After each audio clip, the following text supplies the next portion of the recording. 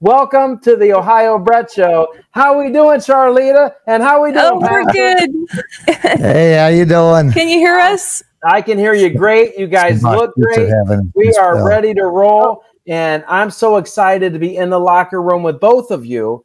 Thank you so much for coming on. We're live on Bryan.com.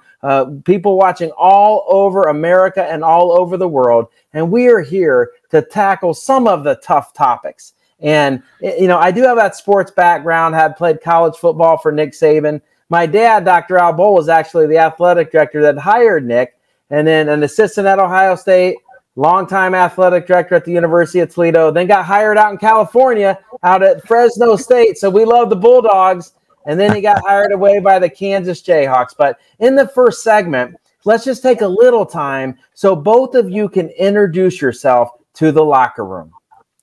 Well, Ohio Brett, I want to introduce you to this amazing man. This is Pastor Dave. And Pastor Dave, I had to seek him out because General Flynn needed a place to come to California, and he wanted to go to where there was a real pastor that led his flock fearlessly with no masks and didn't shut down and was not afraid of the governor. And I found this cowboy and exorcist. It's so true. And so he was just such a blessing because he welcomed General Flynn in, and General Flynn came here in 2022 on July 16th. So this is Pastor Dave, and he's just been a blessing to our lives. Thank you, Sharleta. And Sharleta's been like an angel. She just came in out of nowhere like angels do and appeared and just been sharing all kinds of good things with the Church of Glad Tidings. She lives a little north of us, but what a blessing she's been. And we've partnered in a whole lot of things since we met, and are still partnering more than ever. And we're really excited about it. So it's great to be here with you, Brett. It's wonderful. Well, Pastor Dave, I've heard so many great things about you. You know, that's one of the blessings that just when I was thrown into this game, I wasn't going to back down. And what you wouldn't know is that my #1 national program everywhere I go is just a seed planter for Jesus Christ. They're encouraging everybody to read the Bible on their own. Let's help out the pastors. We don't have to wait till a Wednesday night service or Saturday or Sunday to hear some amazing pastor light us up with scripture. We are allowed to help out our pastors and read scripture on our own, because I love pastors, and you need so much encouragement. You know, you got your whole flock that you have to listen. They bring and lay their troubles at your feet. And I love the fact that I hope you get some encouragement, Pastor Dave, off of this time in the locker room, because it's my first time meeting you. But, you know, I met so many great doctors, and they've probably all been through your church with Dr. Sherry Timpany and Dr. Judy Mikovits that are they took such a liking, and they coach up Ohio Brett. And I've been blessed to travel and do events with both of them.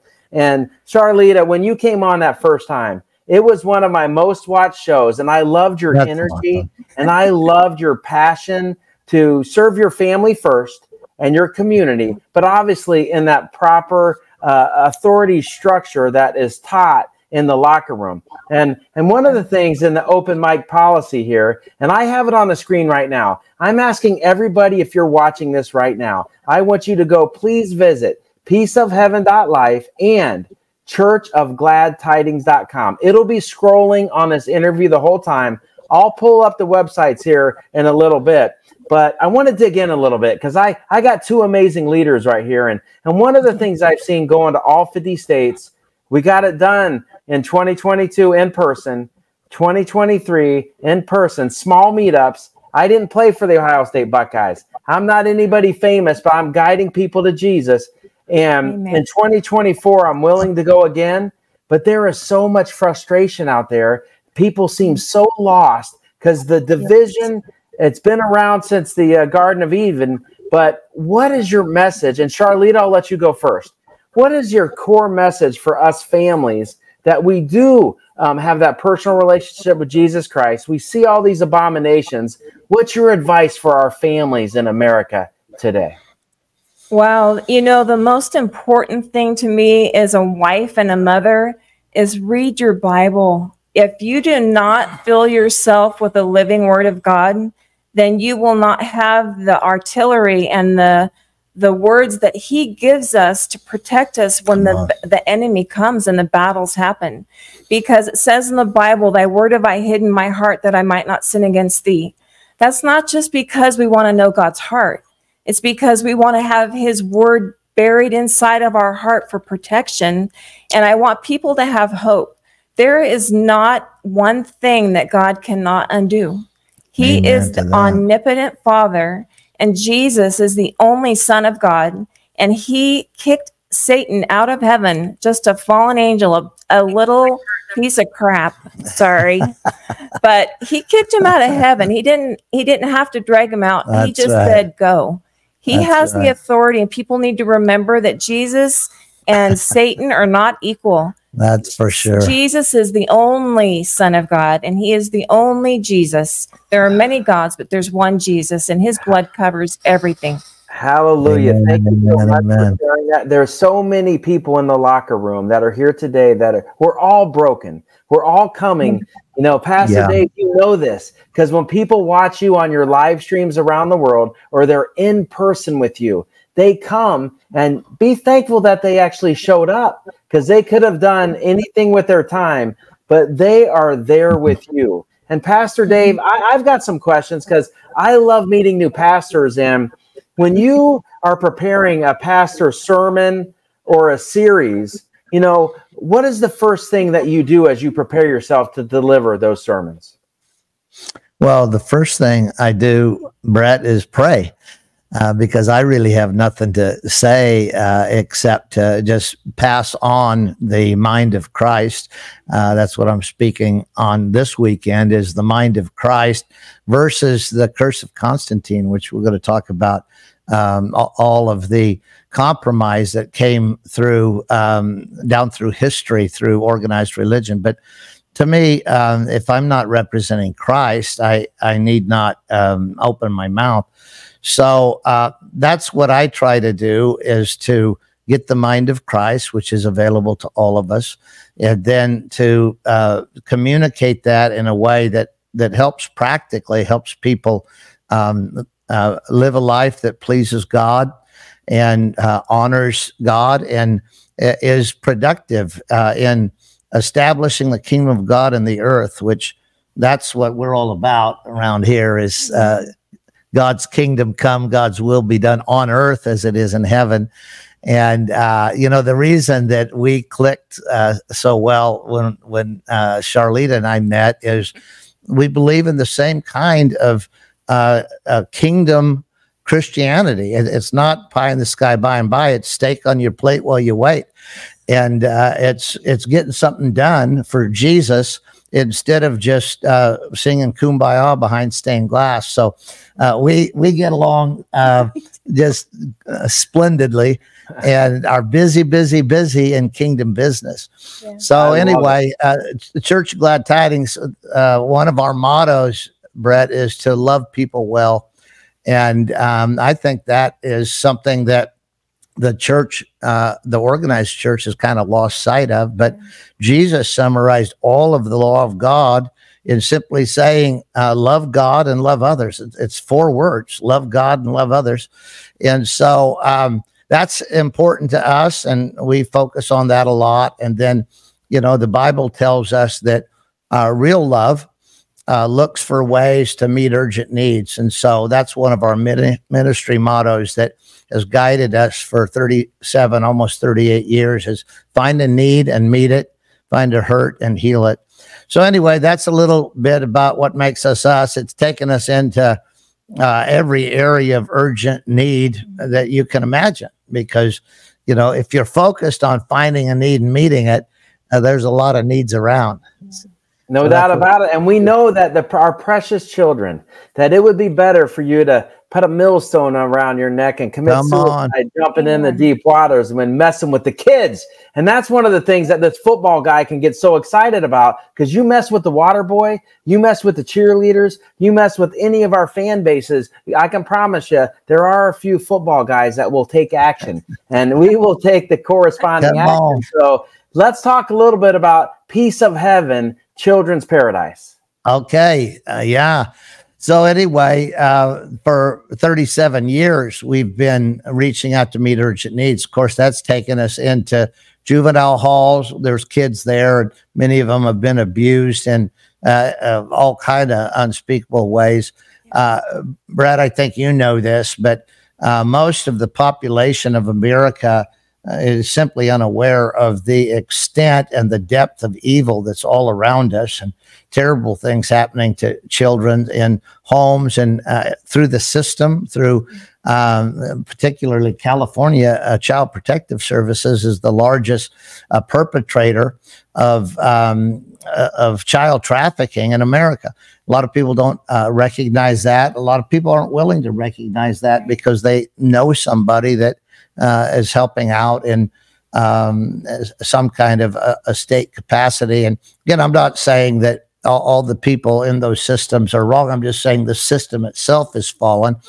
And so as we've been meeting urgent needs, we've just been impacted over and over by the extent of the need to help intervene in the lives of children. Again, we have compassion on everybody, but of all the people on the planet that are vulnerable, it's little kids. And what a travesty that they are taken advantage of. So we've helped in a lot of ways. Years ago, we did a program called Babies Out of Bondage. And we went into the women's prisons in California, and we just told them if they're pregnant in prison, we'll meet them at the hospital when they're giving birth, and we'll take their child and love them and put them in a good Christian family and raise them as our own until those ladies get out of prison. And then we'll give them their child back. And we got there because we were helping single moms and parolees. And we found out that the state of California confiscated babies. Yeah. And they actually did it with great enthusiasm and had a robust, what we call a state certified kidnapping program. And they would just take these children, make them wards of the state. And then those kids, it was almost impossible to reunite the children with their parents. And so we got started there years ago, and we found homes for hundreds of kids, and we just blessed the moms by watching over their kids and give them back to them. And so we've done things like that down through the years. I'll say this, Brett, we've never done that without opposition from the state of California. They've threatened us. They've told us they were going to shut us down, fine us.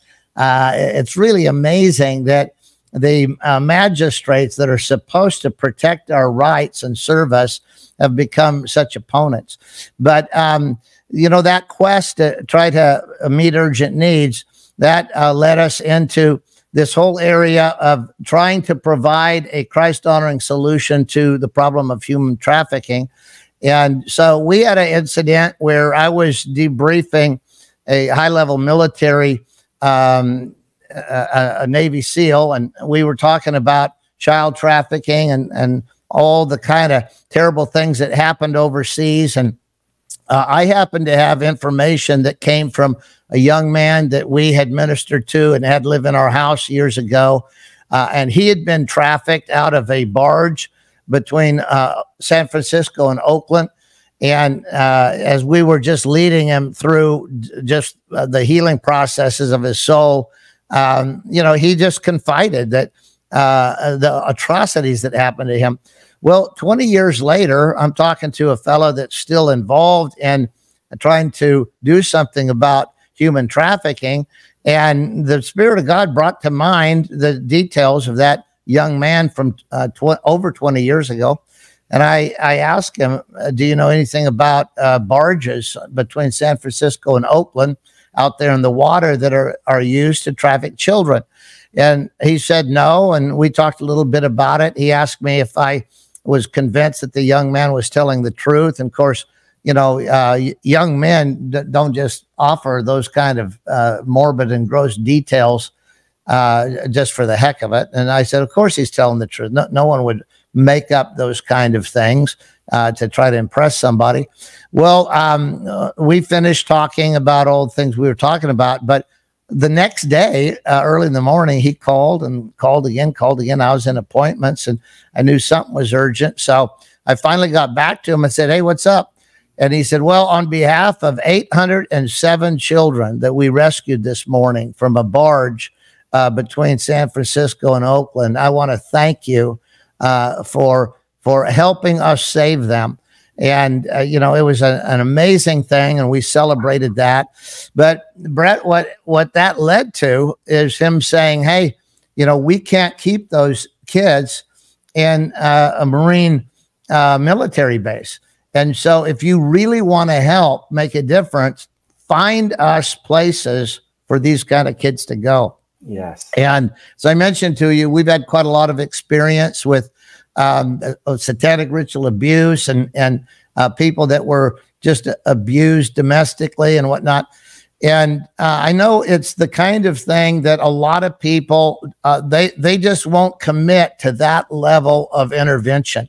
It's just basically too intense for a lot of people.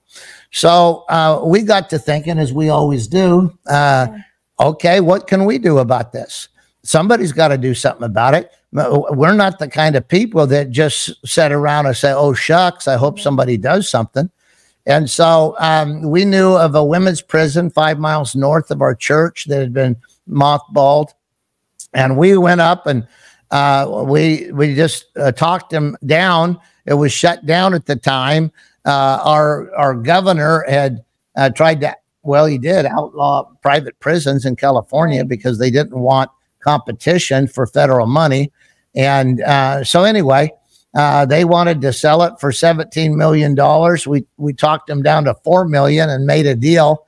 And we're in the middle of that right now. We've got about 4 months left to come up with $4 million to buy that facility. And then we're going to change it from a women's prison. It was a minimum security prison. So it's not like it has, cells and bars and everything, but we're going to change it from a low security prison to a children's paradise. We're going to make it so beautiful that the people driving by on the outside will say, "I wish our kids could go there."